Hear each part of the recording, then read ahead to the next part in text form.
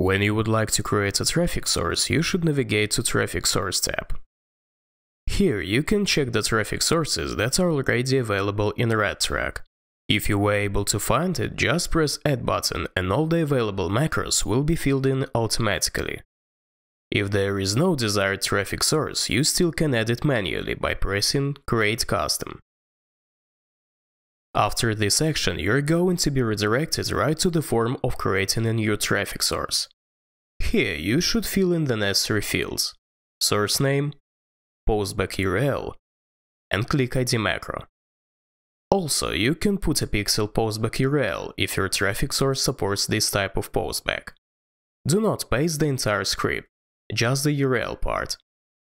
Postback URL can be obtained from your traffic source and should contain valid click ID macros supported by the traffic source. The rest of the information is optional, but if you need to trick additional data and your traffic source supports it, you can fill in the available macros that are located right here. When you are ready with your changes, just press the Save button and you are ready to go.